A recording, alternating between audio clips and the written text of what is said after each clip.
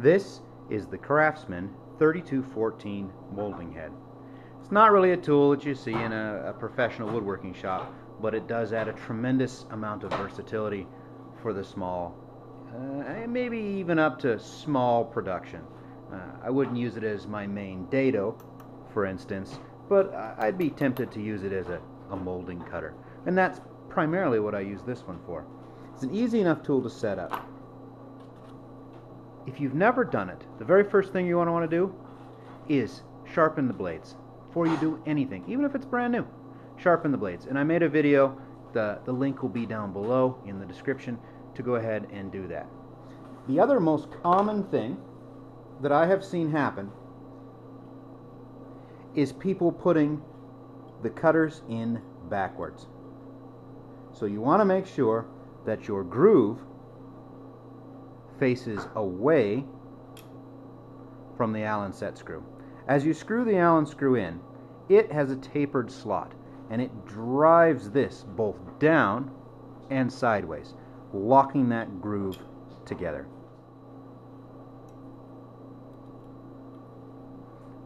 Get it snug. Go another 16. On to the next one. It's actually fairly easy to do it. I've put one in backwards before, and wasn't on this cutter. It was on my father's that I used to borrow before I bought this one. It shattered a bit. It let it be known it was unhappy, and then it quickly, I just rectified the situation. It wouldn't destroy anything provided you get on her in a hurry, because what it allows the cutter to do is move sideways as it goes. And that's the chattering, was it rattling back and forth. So, they have been sharpened, they have been torqued. Now I need to put it in the saw. You need to make sure that you have got a big clearance insert. You can't run it without an insert. That is an invitation to disaster. Don't do that. If you have to, you can always make one out of the properly thickness plywood, and then raise your saw very carefully up through it. You sort of put the edge of your rip fence on top to hold it down, and then you can very, very carefully, very slowly raise it up through it. This is the one that came with my saw. However, it itself wasn't wide enough, so I ended up raising my dado through the slot at least once there to widen it out. And since it's an aluminum plate, everything survived that just fine. So disposable ones are nice if you have them. Easy to make too. So you want to go ahead and get it in, making sure the rotation is correct, and check that it clears your saw. I have just the tiniest little whisper of clearance. I'm sorry, I misspoke earlier. I had forgotten that I kept a series of shims hung on the rack with the rest of my saw blades, specifically to space this cutter out.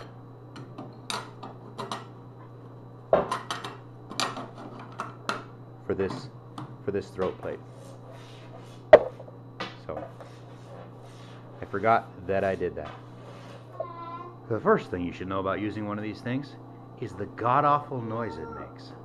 It can be a scary sounding tool.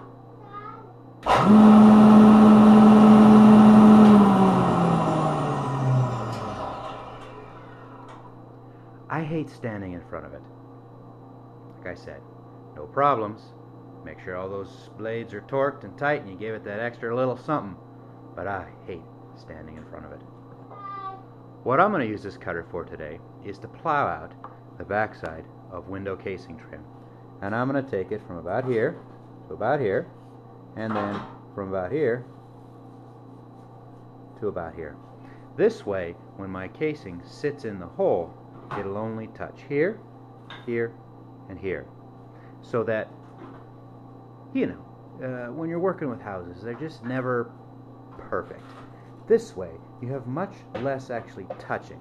It also makes it easy for you to plane and scribe your lines in, because you're only cutting about a ½ inch here and about a ½ inch here and a ½ inch here, rather than trying to plane the entire width of the board down to get it to fit the hole.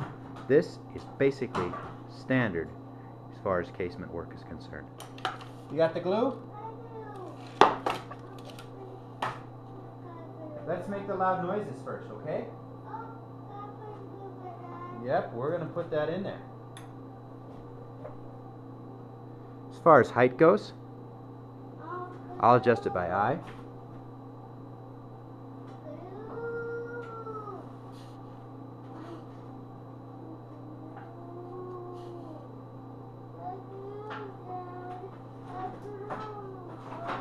It really doesn't need to be much. Maybe 1/8 of an inch is all you're looking to plow out of the backside. If your casing is worse than that, you're going to have to scribe it to the hole custom anyways. Ready for the loud noises?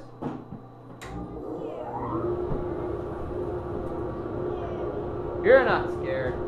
Ready? Here they come.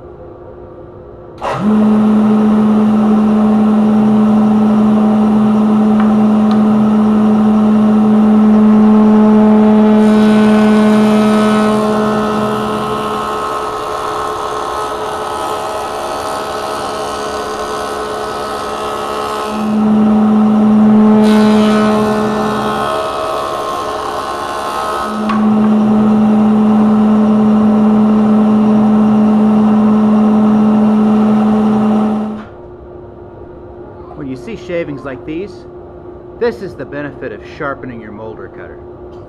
It really is a planing. It's a jack plane spinning around down in there. So that makes a tremendous, tremendous difference as to how well it cuts.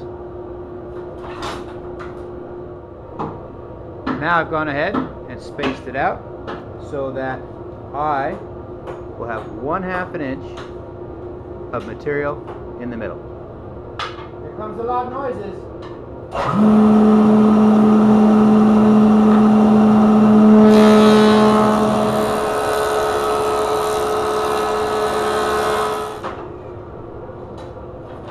There it is. 1/2 inch, 1/2 inch, 1/2 inch. Now when you're installing this, you need to remember to keep your screws in those locations, or your nails or whatnot.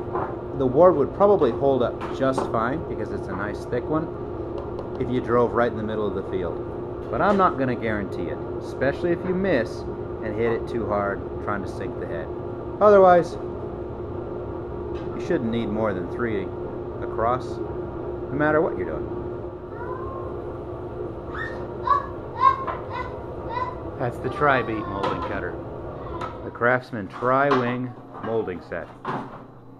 It's a pretty useful tool in a small shop. The single cutter, fly cutter molding heads, they look pretty dang scary. I recommend the 3 cutters. If nothing else, you're sharing the workload, your cutters will last longer. I've never used a single cutter. This is what I recommend, this is what I use, and this is what I've never ever had a problem with. Thanks for watching.